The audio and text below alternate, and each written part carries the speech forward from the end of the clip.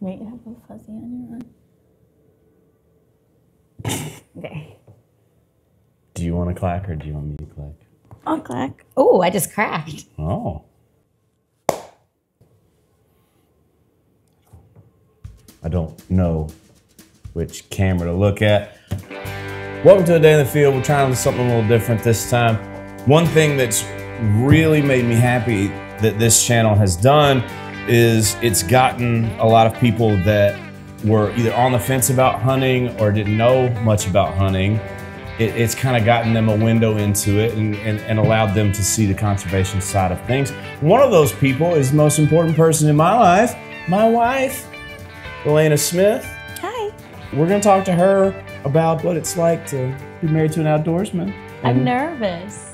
I'm nervous. You do this for a living. Now I'm interviewing you. Well, I don't get interviewed quite often, so. You get interviewed more than I do.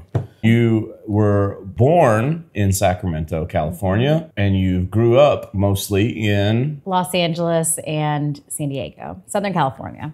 Most of you know I grew up in the woods. I was in the woods before I could walk. I've been doing this all of my life. You, on the other hand, it's a little bit of a different story. Yeah, I mean, I grew up on the beach, and that's about the extent of my outdoor, like that and hiking, but the easy trails, I'll say it that way. Yeah. I never really go off of a trail that was built for me. As we were dating, you talked about how growing up, you romanticized the idea of the South and the idea of the rural lifestyle. What was the impetus behind that? And what was like your first like reality check of, oh, this is what it's really like? Well, it started really honestly with two things. It was the Pirates of the Caribbean, which you recently got to see. There's this little scene in the beginning and it's set in the South and it just seems so peaceful to me. And I'm like, I loved that little moment of peace every time I would go on the Pirates of the Caribbean. And I just equated that to the South. And then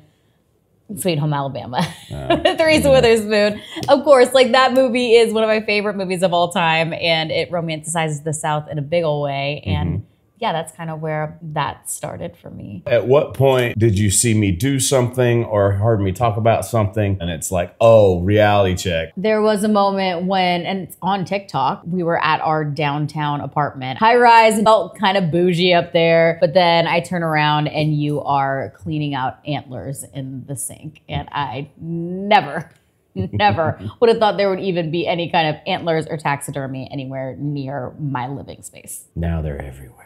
Kind of. So you had to learn a lot about the outdoor lifestyle. What was one of the most shocking or like out of left field bits of information to you? Conservationism. That was like shocking to me to learn that there's a real reason why hunting is done, like, and a reason that makes sense. I have very much, you know, grew up, I just thought hunting was bad. Like I just took it as that at face value of like, oh, it's guns and oh, you're hurting animals and you're killing them. And it just sounded awful to me. And I was just really naive about it. And so I think that was the most life-changing part of the conversation, to understand the care and the beauty and the circle of lifeness of it.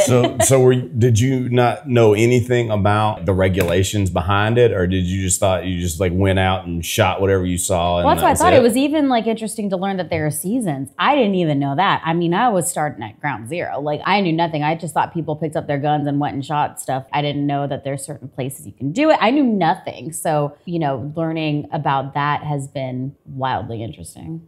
And that's something that we still struggle with, because there's a lot that I'm learning. To me, is common knowledge that you are still learning as we go. There's a lot of times you do that and I'm like, be nice to me. I don't know. I'm just a baby. And I know, and you're so patient with me with everything. But yeah, there are a lot of times that you'll be like, well, yeah, because flibber flabber. And I'm like, what does that mean? And you know, that's what it sounds like to me when you bring something up. So you've been very patient, at sometimes not, because honestly, I get it. I mean, when I have known stuff forever and it's just a part of like what has woven me into a human, it's confusing when somebody doesn't understand it, because to you it just seems like that's flibber flabber. In introducing you to a lot of the things that we do outdoors, obviously I did a few things right and I did a few things wrong. How should I have done it? I mean, the first thing that comes to my mind is our fishing trip, right? Yeah. He had been saying that he wanted to take me fishing, and I'm like, yeah, that sounds great. I like fishing. Like, I did it when I was younger. It was not something that I had access to all the time or anything, or like even would think of doing if we had a free Saturday afternoon. But like, I liked fishing. So I had told him, yeah, that'd be great. He said that we were going to go on like a little trip that would take maybe like half a day or something. We would be in the water. And I thought, that sounds cute. Like, I'll just, kind of be ankle deep and fishing. And I imagined like trees in the background. And then I asked him, do I need to like have a bathing suit or something? He's like, well, you will get wet. And I just took that as, okay, I'll wear one like underneath some shorts or something. We were, what do you call that kind of fishing? Wading? Wading, yeah. And I'm 4'11", so like when we're going through the trenches of stuff, the water's up here and I'm still holding my fishing pole. And like, I had no idea how intense fishing could get. That was not the move at all, but that was just the worst. I don't look back at that fondly, but I guess it's fun that it happened. The highest level of fun. And I've been very careful with you since. Yeah, pretty much, kinda. When have I thrown you in the fire with anything since then? You have been very patient through things, but like you still do think that I am gonna be comfortable in situations that I'm still not comfortable in yet. I mean, even like watching your video, and I still am not okay with watching the shot. And I got really emotional the first time that I just saw it happen.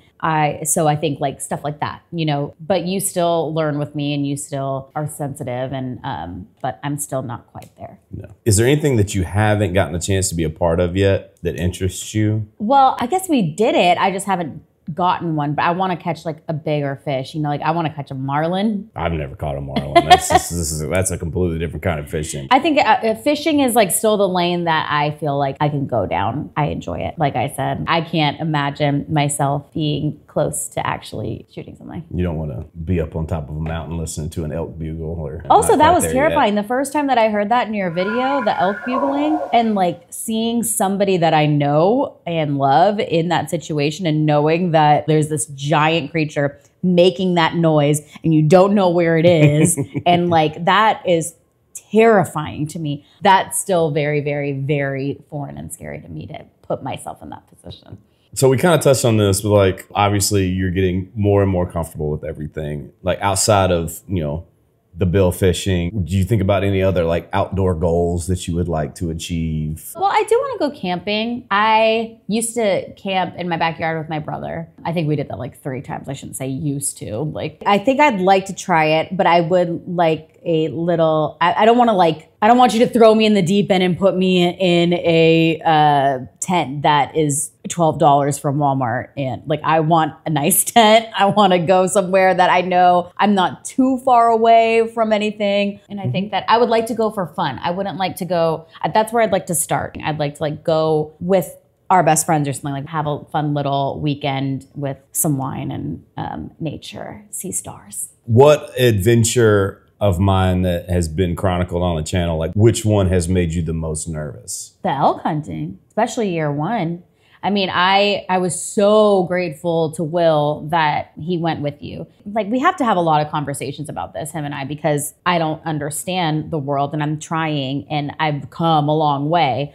I watch a lot of murder documentaries and my head goes in a million different places. Anxiety takes over in those situations and I just picture all these horrible scenarios and you're my treasure. Like, I don't want anything to happen to you. And like you going to a place that you have never been on public land, it's not like you were going with somebody who owns all the land and they know it back and front, and you worked so hard with that, which is what got me comfortable. That and the fact that Will was with you made things more comfortable. But I mean, I was a wreck like most of that time. My mom came out and stayed with me because I was like, I'm just going to think about the what ifs. You guys did end up having a thing that I could communicate with you on, but only here and there. But that is just so frightening to me, just to not know. And we're very close. We talk all the time. And I love that, but that was scary. You going to a place you didn't know and wandering around and being up in the woods. And it was scary. That's the best part of all of it. Remember that time that you told me that, oh, these people just rolled up next to us, and then I'm like, what do they look like? And I was like thinking, okay, give me the descriptions in case he ends up on Dateline. And I don't know, you weren't on the same level as me of thinking, oh yeah, I should probably like let her know just in case something happens. I was telling her that because we were annoyed that there are hundreds of thousands of acres and they chose to camp right next to us. And she's like, let me make sure that I could give the police a description for their murder. That's what I was thinking. Because why else would they just pull up right next to you? Is what I was thinking. No. What adventure on the channel that we've done would you have wanted to be a part of that you watched and you were like, God, I wish I was there? Other than the Becky Bennett show, because that was great. We were there for the Becky Bennett show. I was the peanut gallery. I love all your episodes, and I love all of your adventures with Will. The fishing one with Evan, I thought that looked really beautiful and peaceful. But at the same time, like, I don't really want to be a part of those because I love watching like those relationships be fostered and you guys connecting over something you love so much. So like, I don't think I wish I was. I love that you have those experiences. Maybe we switch it up and say if there was an episode that I would want myself to be in, I think it would look something like your episode with Evan. Do you have any advice for anybody that finds themselves thrust into this strange world of the outdoor lifestyle as someone that didn't grow up with it? Just like any other lifestyle that you're not familiar with, I think that it's so important that you listen and you try to understand. And that goes with like anything in life, right? Because the more you know, the more you can understand the people that are surrounding you in any walk of life. And so I'm so grateful. And it's really, really, really cool that like you've helped my mom to understand this as well. And it's just so funny to see the both of us, understanding and sitting there watching your videos and her calling and being like, when does the new one come out? And someone like Becky as well, and all of us that never thought that this was something we would even be listening to. But I'm so glad that I did, because understanding that connection with nature that goes back to the beginning of humans, I think is not something to turn your nose up to. So I'm so glad that you have taught me so much and that I'm understanding that nature and human connection. And it's really beautiful, and I respect that so much. And I'm just glad to know that there are people like you that are doing this in that space. Mm-hmm. And I would add to that is, as hunters, a lot of times we feel like, our way of life is being attacked from a lot of different sides. And in a lot of ways it is.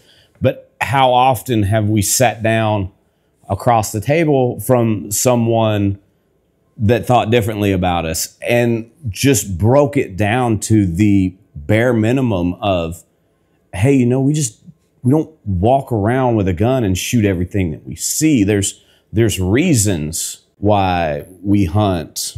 There's reasons for this, and there's science behind this. When we're seeing, hunting being attacked in Colorado, hunting being attacked in Washington, several other places having ballot measures on that are kind of the start of the ball rolling of people attacking hunting. Maybe a lot of it has to do with the fact that there aren't enough of us out talking to people that are different to us. I think that's one of the things we really, as a group of hunters, needs to do is we need to be the ones to sit at the table and go, hey, come on, let's talk. Let's build a bridge.